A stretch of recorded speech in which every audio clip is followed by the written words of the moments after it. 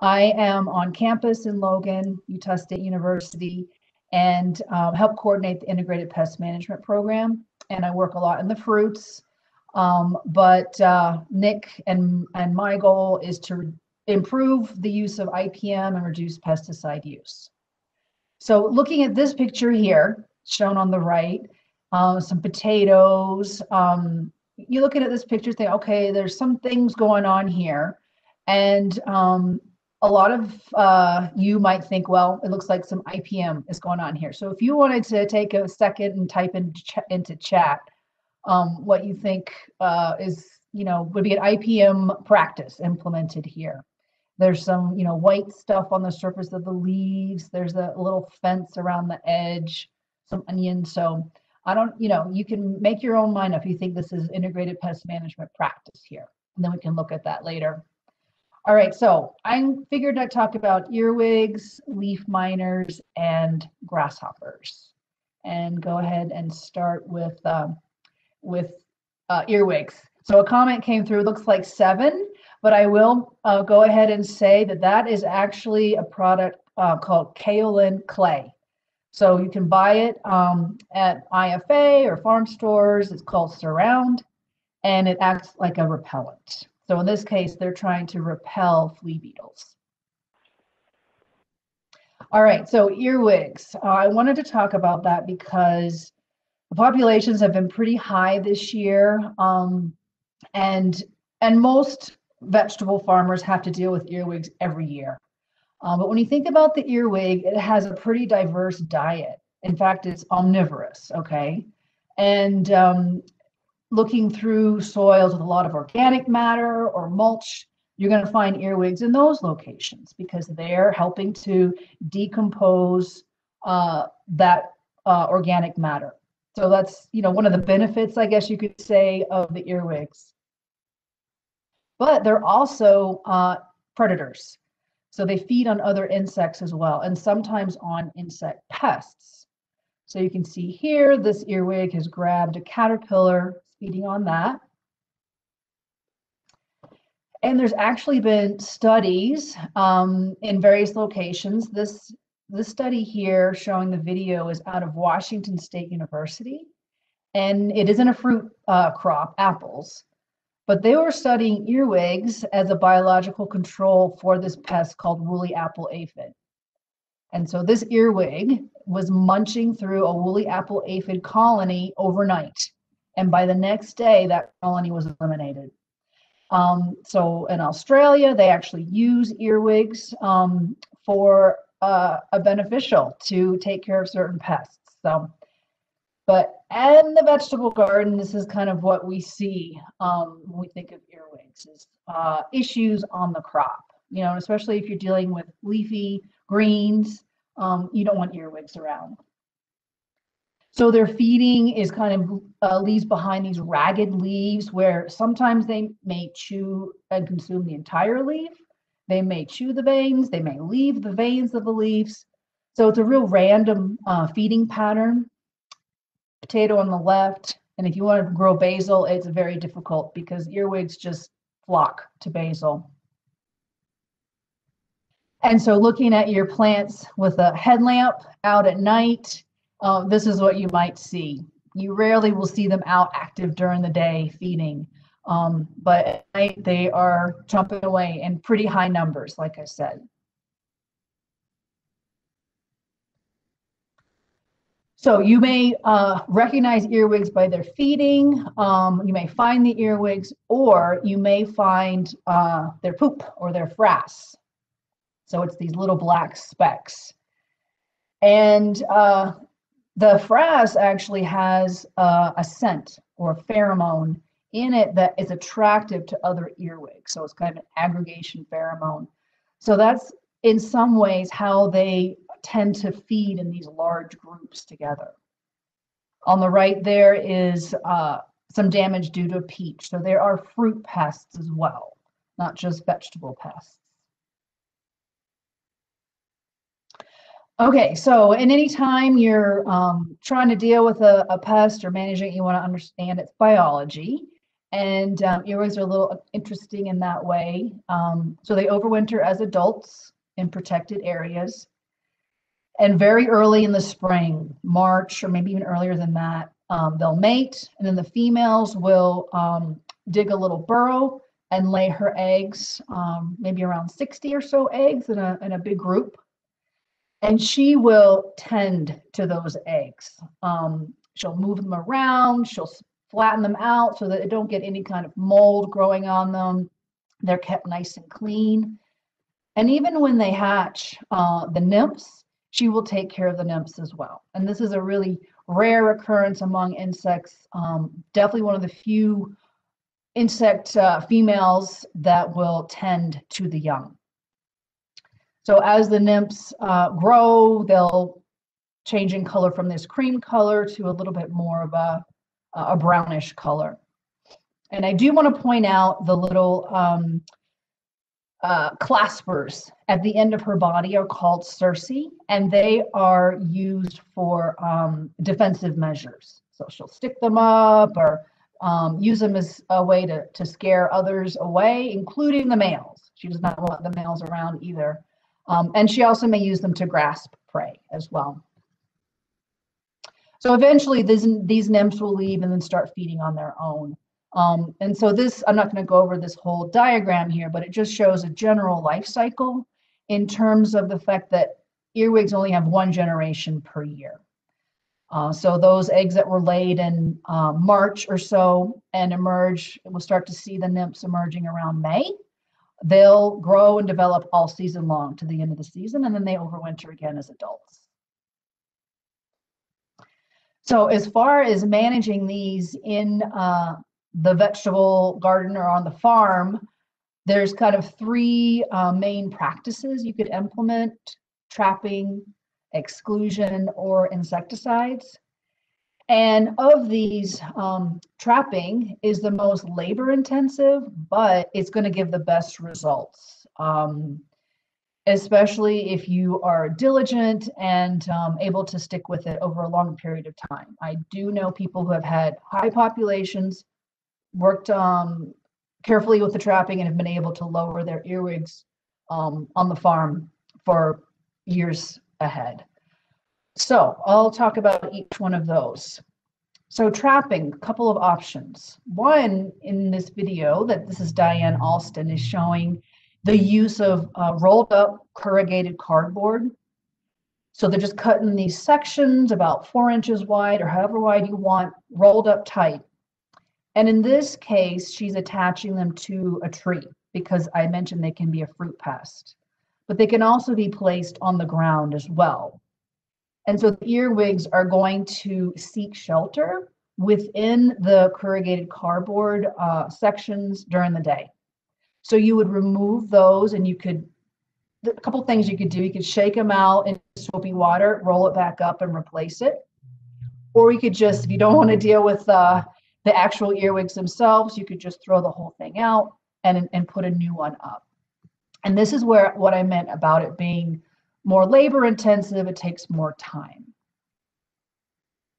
So in this example, the cardboard roll is hung up higher within the tree, and it's shown that it's perpendicular to the branch. So it would be better if it was parallel with the branch where the earwigs can find that shelter easily. So that's one option, is the corrugated cardboard, and then the other is just rolled up newspaper. And you could sit at home one night and roll up a bunch of these newspaper clumps so that you can always have a supply every time you go out in the morning to collect the newspaper and replace it with a new one. And it would be best if it was slightly damp. And that way it's a little bit more attractive to the earwigs to seek shelter within that rolled newspaper. All right, so those are a couple of options. And then the other option is actually using oil for a bait, like a bait pan. And I did see a question come through chat real quick, and that was, when is the best time to gather those, the cardboard or the newspapers? So they're going to seek shelter as soon as light comes about early in the morning. So you can grab it, as soon as it's daylight outside, basically. and throughout the day. They'll pretty much be hiding in that shelter. All right, so then the other option is, okay, using oil in these containers. And this, again, might be take a little bit more time and effort, but is highly effective. Some people use oil alone in the container, and some may mix it and find better results if they mix it with something that's kind of smelly.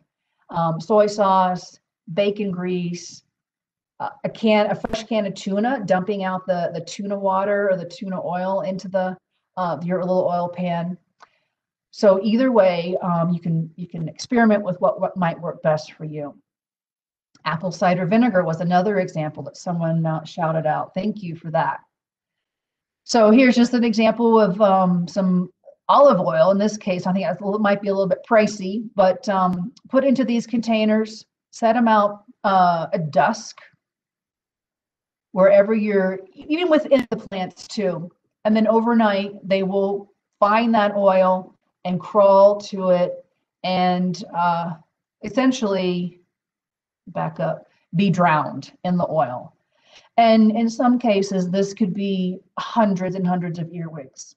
And you would continue to do this night after night after night until you don't have any more in that oil pan. So continuing on with this video, so these were set on top of the soil surface, and it might be a little more effective to slightly bury it amongst the mulch or the soil so that the earwigs can just kind of plop into it. And that's what this person did, and collected it that morning, and has here hundreds in this one overnight trap. And I thought this was an interesting idea. What this person is doing is reusing that oil instead of just throwing the whole thing out. So she's putting the earwigs through a sieve, and will throw those earwigs away, but then can just reuse this oil, and that would be fine. Some words of caution is that these little oil pans may attract other mammals like raccoons. So it's just something that you would need to keep in mind. You wouldn't want to leave it out there. You want to make sure you're collecting it every day. All right, so these types of traps, again, have shown to be quite effective. Ants, roly-polies, wasps have been collected in some other people's traps in a comment, so can catch more than just earwigs. All right, so the other method I mentioned was exclusion. And this is more for earwigs that are climbing up into bushes or trees where you want to exclude them from damaging your fruit or whatever you're growing on which the earwigs are climbing. So this video is showing the use of duct tape and then tanglefoot. So tanglefoot is a material that you can get at farm stores, and it creates this sticky surface. So here, it's, of course, on a tree. Again, I know this is a vegetable-focused group, but this may be applicable. So the duct tape is applied to the tree, and then the tanglefoot is applied to the duct tape. And there's those two options that you can buy, a spray option or this thick kind of paste option. And that's put on the duct tape. And then the earwigs are not going to be able to crawl over that sticky surface. As a result, it will probably get dirty, filled with insects, and so you need to reapply the tanglefoot at least once a week, but it really is going to depend on the site. All right, and finally, management for earwigs, then there are insecticide options. And so there's some organic and some conventional.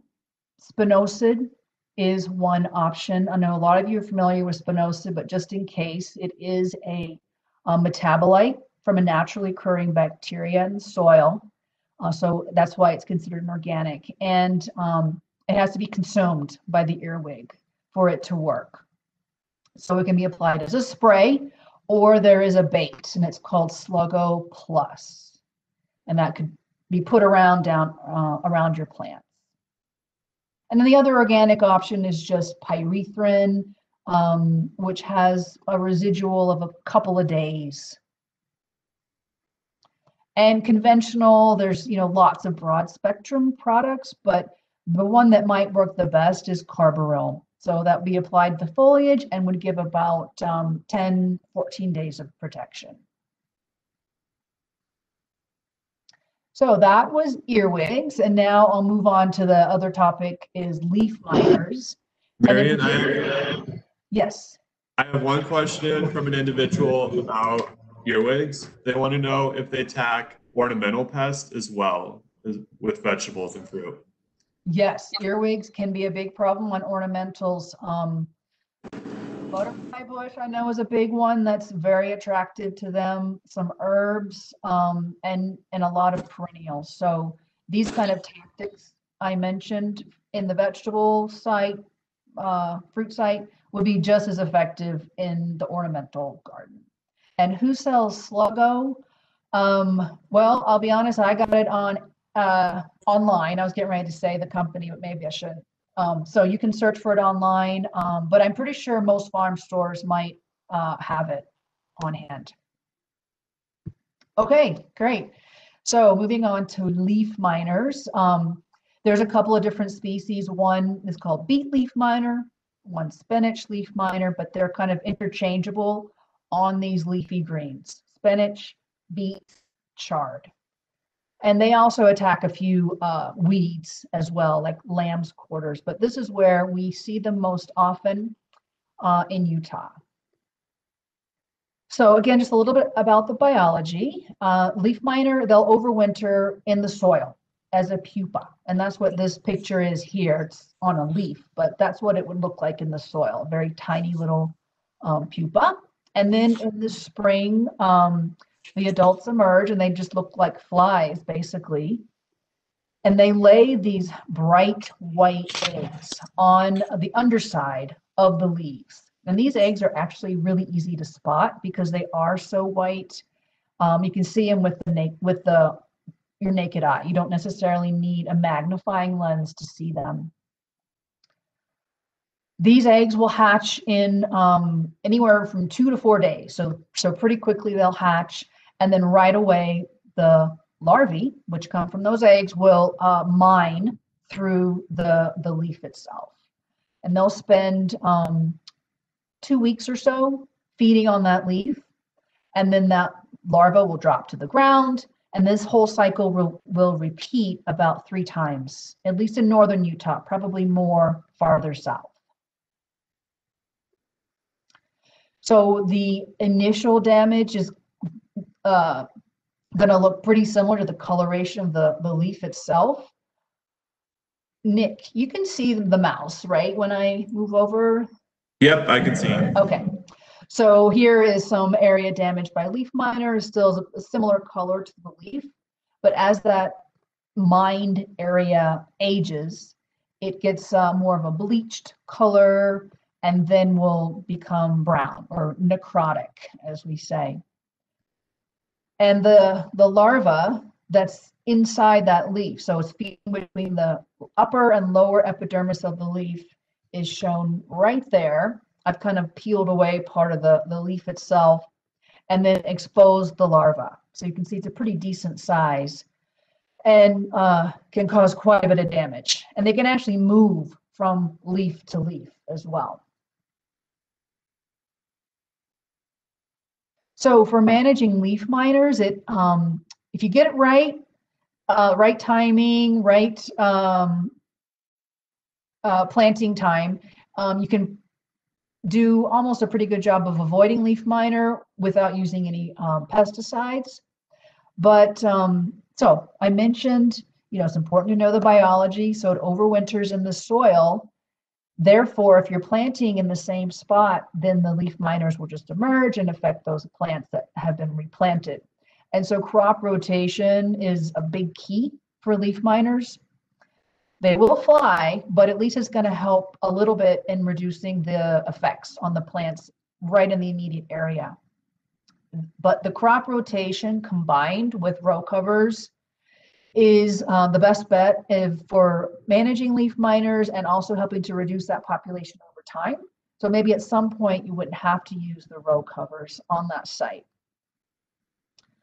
Otherwise, it would be really important to continually inspect the leaves of these plants. Again, beets, chard, and spinach.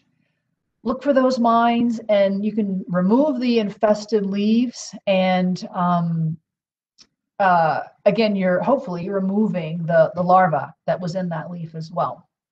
And then maybe if you have time, again, it's labor intensive, but looking for those eggs too. They're easy to spot, and crush them as you find them. And then finally, there are a few chemicals available, but they're not that effective because the larvae are, again, inside the leaf. But organic options are shown here. This is called azadirachtin, and that is based off of you're familiar, I'm sure, with neem oil, so it's related to neem oil. And there's some products listed there. It is an insect growth regulator. And so if it's applied right when the larvae hatch and maybe they're exposed to the azadirachtin, it's going to prevent them from maturing to the next stage. And then pyrethrin is another option as well. And then I've listed a few conventional products too, pyrethroids, and then some others that are a little bit more selective, radiant corrigan to certain pests, and not quite as broad spectrum. All right, so now I'm going to finish up with grasshoppers. And Nick, hopefully, oh, did you have something to say? I have one question from Facebook. So the person is asking, what if you accidentally eat chard with the leaf miner damaged? So there would be no problem with eating the damaged leaf, actually eating the larva also. Okay. Yeah, a lot of people eat insects anyway, so that would not be harmful at all. Okay. It would be tasty. Okay. That's all we have from Facebook. All right, I did want to say, am I good on time? I have a few more minutes. Yep, you're good. Okay. All right, so finishing up then with grasshoppers. This is another pest that in some places of Utah, the numbers are spiking to very, very high numbers. And if you could put in chat if you wanted to, if you're having grasshopper issues right now or not.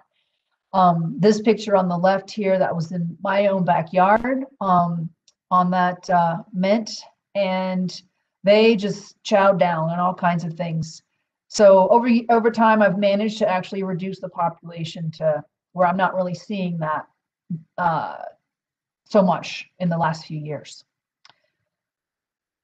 But they have a very wide diet and will eat just about anything as they grow. So in our area, northern Utah, at least in farm areas, there's about 4 different species that we are seeing.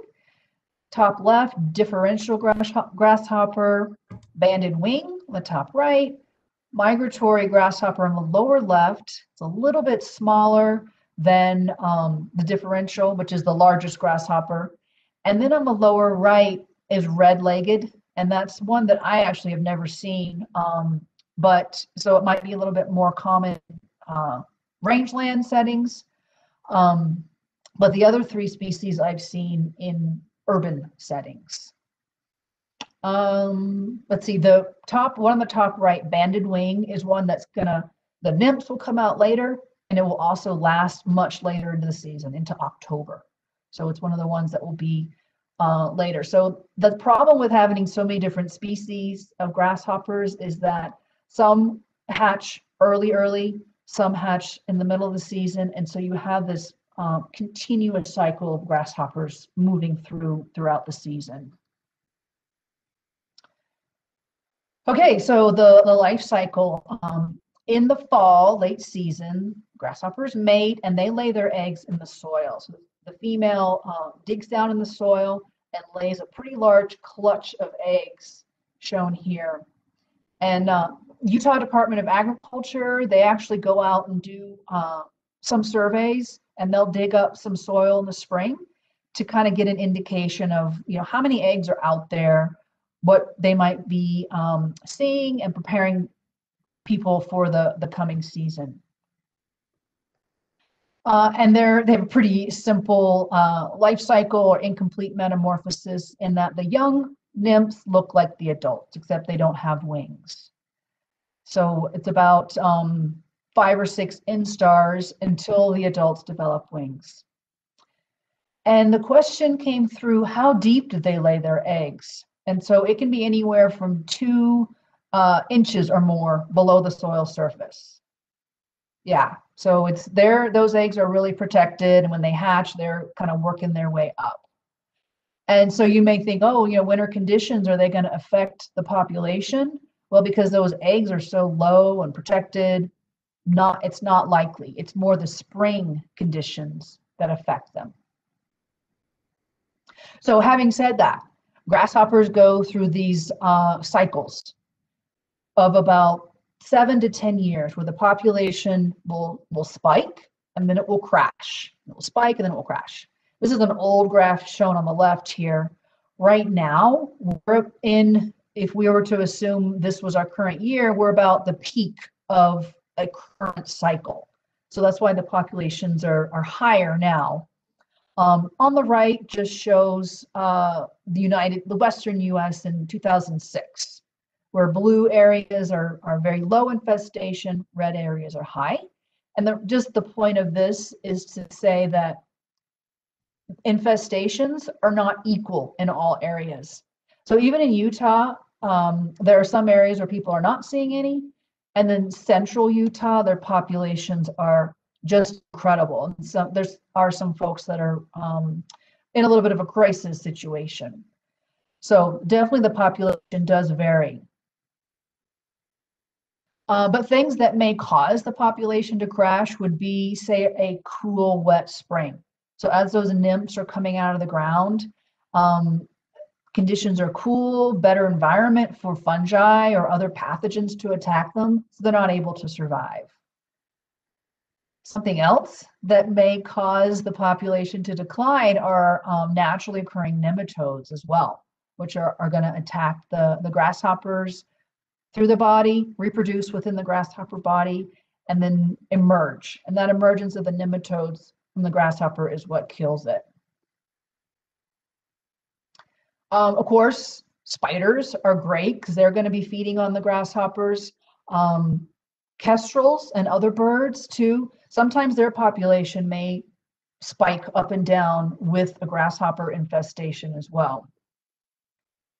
And a lot of times people really love to watch the praying mantids, especially as they are feeding on a grasshopper. But this process may take 2 hours or more, and the mantids are done. So not like a huge benefit, but still interesting to watch.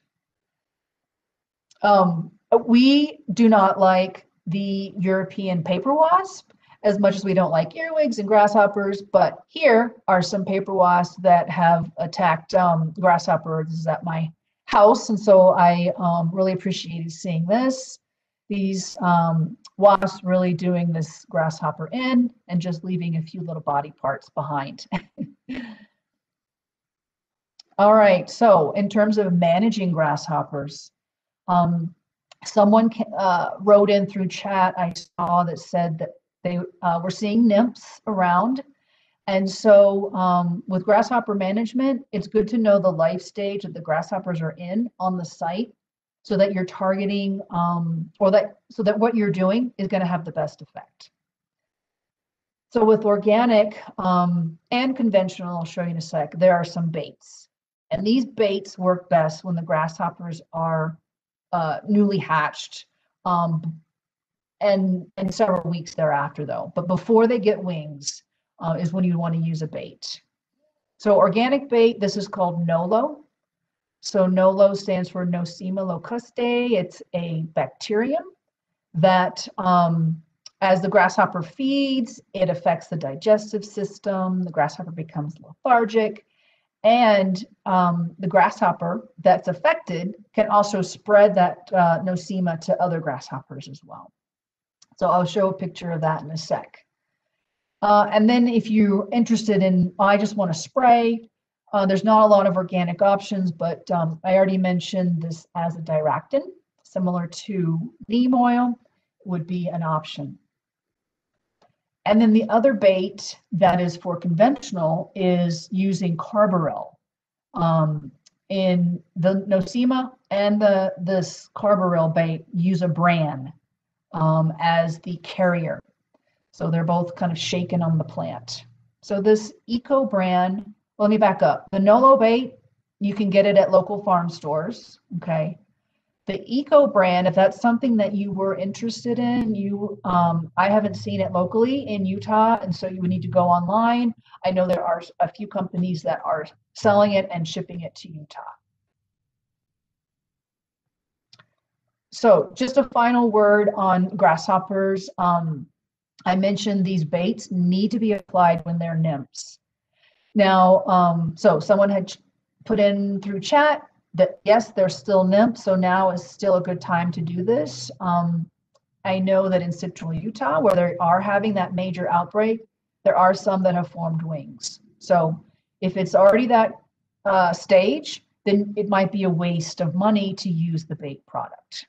But this is what it looks like on the foliage. I mentioned it's in a bran carrier, so it's just sprinkled on the plants, and it's attractive to the nymphs, and they'll go feed on it and then die. And if it's the nosema, this is what the grasshopper might look like that has become infected. So that kind of concludes what I wanted to talk about with you guys. I don't know if any other questions have come through, but I will stop sharing. Yes. I have a question. So I get a lot of questions from growers asking if they can use all-purpose flour or like a baking flour as a bait. Is that effective, or is that just kind of a myth? From what I understand, it's kind of a myth. I think the idea is more of a repellent, or maybe it's disruptive to their exoskeleton or their cuticle. But I know it's been tried in certain cases and not really found to be that successful. Okay. Awesome. So now we're going to switch gears, and I'm going to talk about two different pests. I'm going to talk about first the potato leafhopper. So the potato leafhopper, there's two different species. We have the regular potato leafhopper, which is the most common, kind of found in the United States. And then there's kind of another subspecies, the western potato leafhopper, which we'll find predominantly in the Southwest. And I wanted to talk about this particular insect because I've been seeing a lot of them out recently, especially out on commercial farms. So they have a wide host range. There's about 200 wild and cultivated plants that these potato leafhoppers can affect. And the adults will attack a lot more of these plants as opposed to the nymphs. And then the males actually have a wider host range than the females. So here in Utah, especially, and kind of potato leafhoppers in general, they prefer beans, cowpeas, potatoes, and alfalfa, which are mostly kind of agronomic crops, but a lot of home vegetable growers might be growing beans and potatoes as well. So they might have the same problems. And then there's a ton of various weed species too that can serve as a host for potato leafhoppers.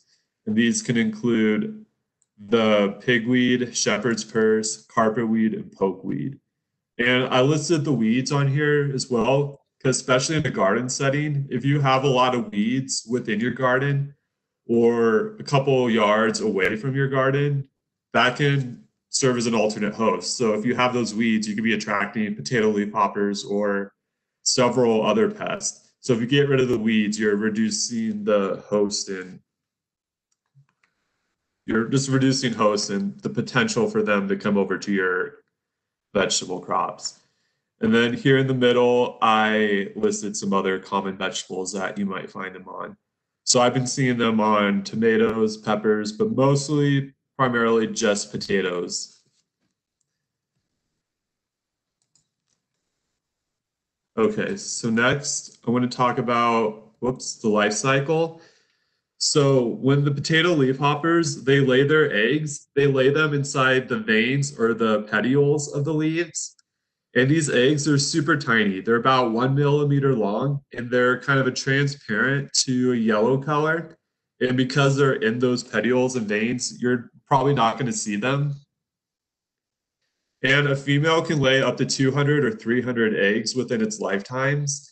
And these eggs take about 10 days to hatch. So you can kind of see this graphic I have on the slide. Potato leafhoppers, they develop through 5 instars. And an instar is basically kind of the life stage. So they'll grow, they'll kind of shed the exoskeleton and become bigger. And a lot of insect species develop through instars. And a potato leafhopper particularly takes about 8 to 25 days to develop through these 5 instars. So that, of course, just depends on the temperature and kind of the time of season. When potato leafhoppers reach their full size, they're kind of a bright neon green, and they have these white spots kind of on their head. That's kind of a key way to identify them. And then I want to add there's hundreds and hundreds of leafhopper species out there. So if you really want to be good at identifying them, you should collect them and use like a hand lens or even a microscope to kind of look at the specific head patterns and know which crop you're seeing them on.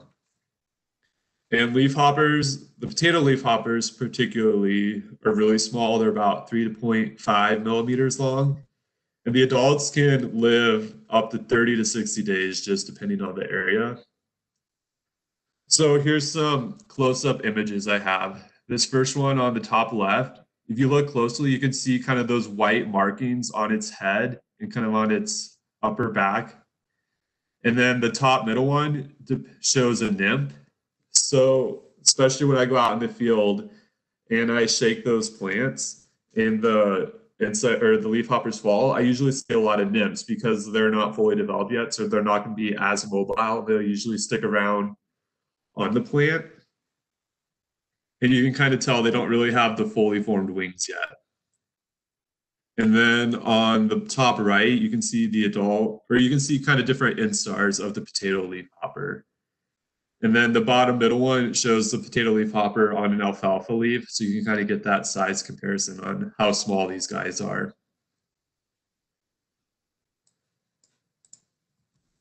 So let's talk about what kind of damage that these potato leafhoppers cause. So both the nymphs and the adults, they're the ones that can cause damage with their mouth parts. And typically on potatoes, what I've seen is they'll feed mainly on the lower surface of the foliage. And then while they're feeding, they'll bite into these plant cells and they'll like inject kind of the toxic saliva they have. And that kind of disrupts the phloem and xylem, or the phloem and xylem flow within the leaves. So then that kind of reduces the browning on the sides of the leaves. So if you look in the top left picture I have, this is kind of the damage you'll see, and they nickname it hopper burn. So again, this can reduce photosynthesis and kind of slow down the growth of potatoes. And all the damage is primarily on the foliage. You won't see any damage on the potatoes themselves. But with the photosynthesis or discoloration happening above, that can affect the growth of the potatoes. And the symptoms are usually first evident like at the tips of the leaves, and then they kind of progress towards the whole leaves themselves. And the more leafhoppers you have, the increased damage you will have with leaf injury.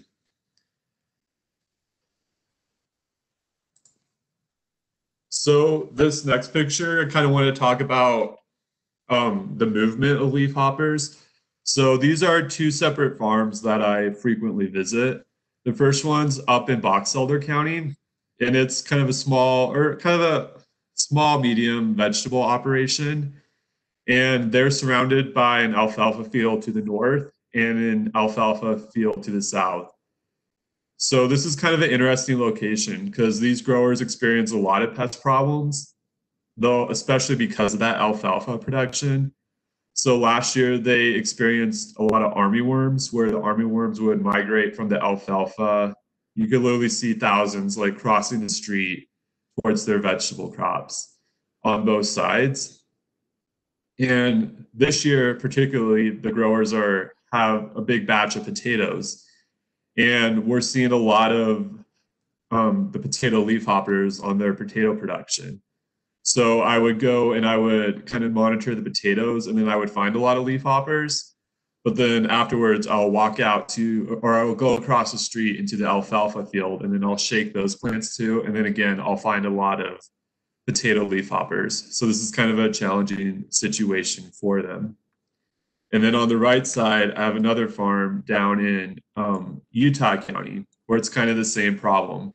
They have potato production kind of going on in the middle, but to their north, south, and east, they have big fields of alfalfa. So I did the exact same thing where I found a lot of leafhoppers within the potatoes. And then when I walked over to the alfalfa fields, I found the exact same things. But kind of an interesting thing between these two farms, one is organic, so they use row covers to protect their potatoes. And then on this farm on the right, they use a sauna spray for their potatoes, and that kills a lot of the pests. So there's kind of an example of two different control methods.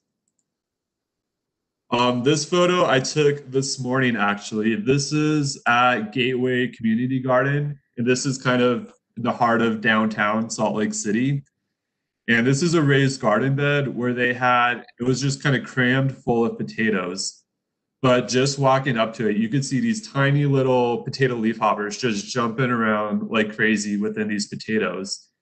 And if you look closely at the photo, you can see a lot of what I was talking about with that hopper burn, where they'll feed on the leaves and the tips will start to brown, and then eventually the whole leaf will turn brown as well.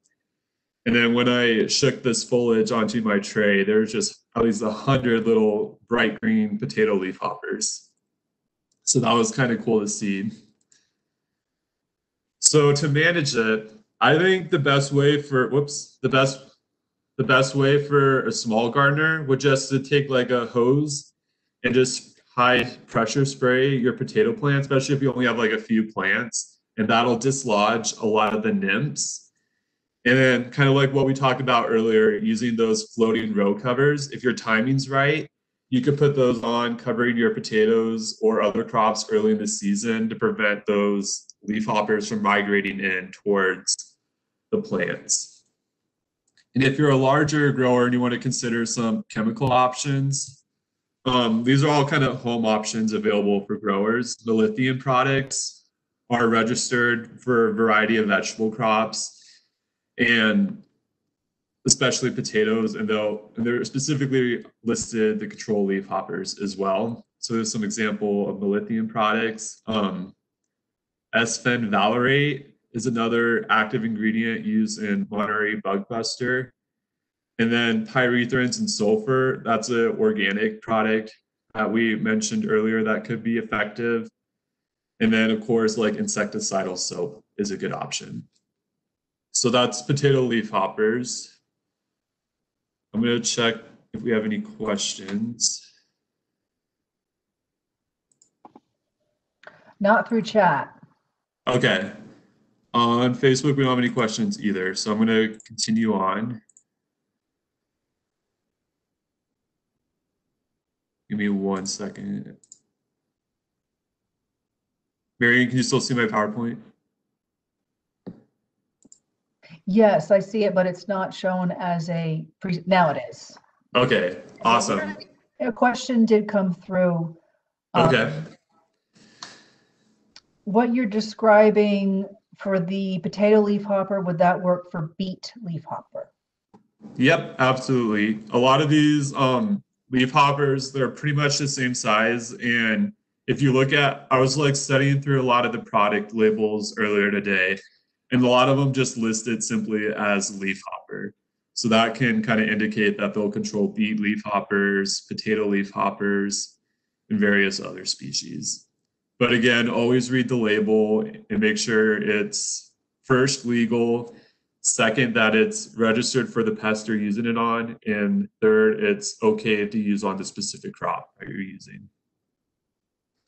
Okay, so next I want to talk about powdery mildew, specifically on cucurbits. So cucurbits includes our summer squash, our winter squash, cucumbers, zucchinis, pumpkins, melons, cantaloupes, stuff like that. So here in Utah, there's two fungal species that cause powdery mildew, and I have them listed up here. The second one, Podesparia xanthi, that's the most common one that we'll be seeing. So these are kind of microscopic images of what those fungi look like. So, whoops, powdery mildew, it overwinters in a fruiting structure on plant debris. And when the temperature is warm in the late spring, a secondary spore called the conidia forms, and it'll blow to leaf tissue and cause that infection. So, unlike a lot of other fungi that we see in our garden, powdery mildew, it thrives in dry conditions, unlike moist conditions. The ideal condition for infections are about 2 or more hours of high humidity, which we can see a lot of within cucurbit production. Infected tissues form more spores that can be blown in the wind to infect plants at new locations. And then the cycle of spore production, dissemination, and infection occurs continually all summer long. So this bottom image I found kind of is like a close up. It's like a side view of powdery mildew. So on the bottom, you can see the plant cells, and towards the middle where the fungi attaches to that upper layer of the plants is the conidiospore. And then it kind of builds up those like little stringy conidiums of the fungi. And that's that white powder that we see on the leaf foliage. So when the temperatures cool down in the late summer, the fungus switches from producing those conidia spores to producing the fruiting structures that contain spores for the winter survival. So on the right side, I have kind of a cool image I found that shows kind of the disease cycle of powdery mildew. So here's some images. These show kind of an advanced, or the two big ones show an advanced stage of powdery mildew, and then the bottom right one shows what powdery mildew looks like just starting off. So especially right now, you want to go out into your gardens and look for these small little white powdery spots on your plants because you want to. It's best to control it early because the problem arises when the powdery mildew, like these other two images, covers the entire plant leaf. That can affect the photosynthesis and the overall growth of your cucurbits. So, so again, like you want to get out there right now and start looking for powdery mildew. So again, to manage monitoring, like I said, is super critical. Scout once a week or every day if you have the time.